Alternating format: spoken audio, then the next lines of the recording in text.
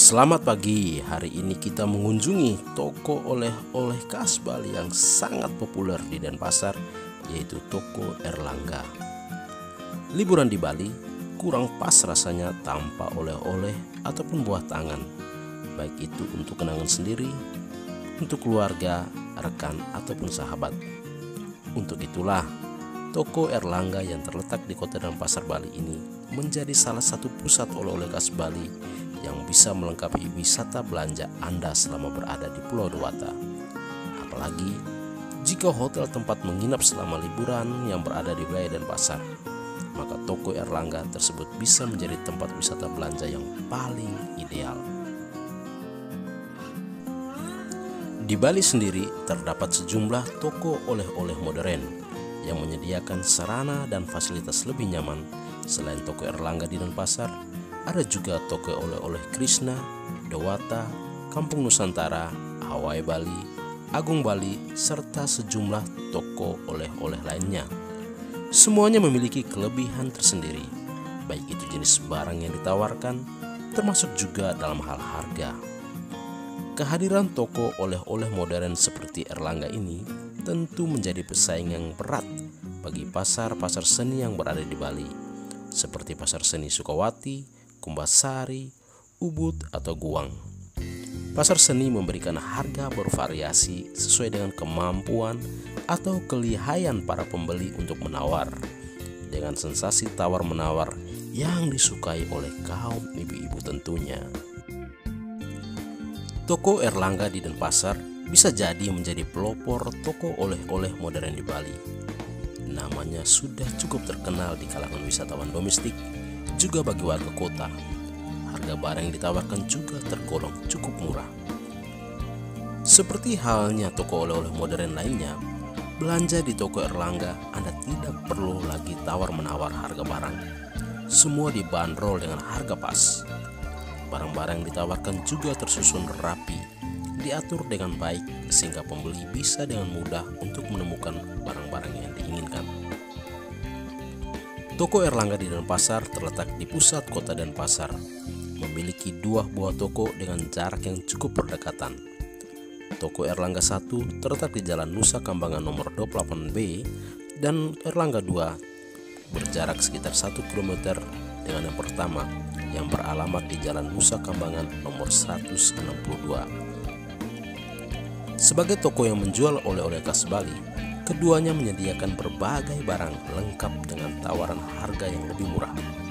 Berbagai keperluan busana dengan ciri khas Bali untuk ke pantai, ke pura, dan juga batik tersedia lengkap. Begitu juga dengan berbagai aksesoris serta barang-barang kerajinan khas Bali lainnya.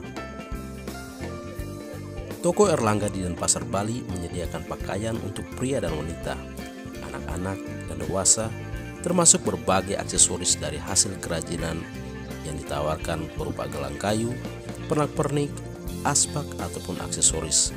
Selain itu, ada juga dompet, tas, lukisan, ikat pinggang, selimut, bed cover dengan ciri khas Bali. Semua barang-barang tertata dengan baik sehingga mempermudah pembeli menemukan barang yang diinginkan. Apa yang dijual di toko Erlangga 1 juga dijual di Erlangga 2. Semuanya sama. Namun demikian, toko Erlangga 2 memiliki kelebihan, yaitu tempatnya lebih luas, sehingga pengunjung bisa lebih leluasa, barang yang disediakan juga lebih banyak.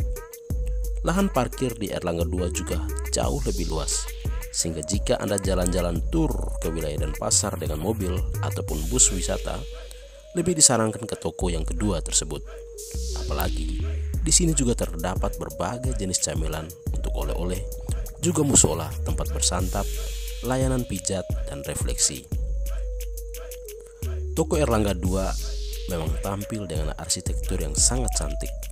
Berbagai ornamen ukiran kayu menghiasi desain luar dari toko ini.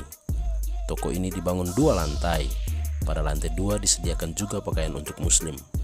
Sejumlah patung dan ukiran yang dipajang menjadi ornamen seni yang indah untuk dinikmati. Parkir mobil dan juga spare motor terletak pada bagian belakang toko. Sejumlah gazebo juga tersedia yang bisa digunakan untuk bersantai bersama keluarga. terutama anak-anak sambil menikmati makanan ataupun minuman. Toko oleh-oleh modern seperti Erlangga ini menjadi tujuan ideal untuk wisata belanja bagi Anda. Namun sayangnya, lokasi atau alamat toko ini tidak terletak di jalur wisata, melainkan berada di tengah-tengah suasana kota yang sering diwarnai dengan kemacetan. Berbeda dengan toko Krishna dan Agung Bali yang terletak di jalur wisata dan berdekatan dengan pusat pariwisata Kuta, Legian, dan Seminyak. Namun demikian, setiap harinya selalu juga ramai pengunjung yang disebabkan suasana tempat berbelanja di toko Erlangga yang nyaman, leluasa, serta dengan pelayanan yang sangat ramah. Akses menuju toko Erlangga sangatlah mudah.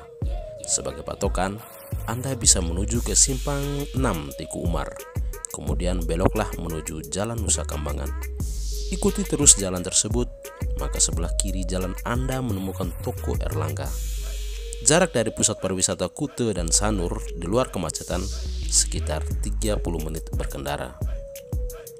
Jika Anda mengemas perjalanan Anda dalam tur, maka sejumlah objek wisata yang terletak di kota Denpasar juga bisa dikunjungi dan terletak berdekatan dengan toko Erlangga. Di antaranya Museum Bali, Taman Budaya Art Center, Museum Sidik Jari, Museum Bajra Sandi, dan Museum Lukisan 3 Dimensi Ayam Bali. Ayo kita masuk ke dalam dan simak apa saja yang ada jual di sini. Jika Anda tertarik, silakan mampir untuk berbelanja di toko Erlangga Bali. Salam dari Pulau Dewata bersama Bali Tubes.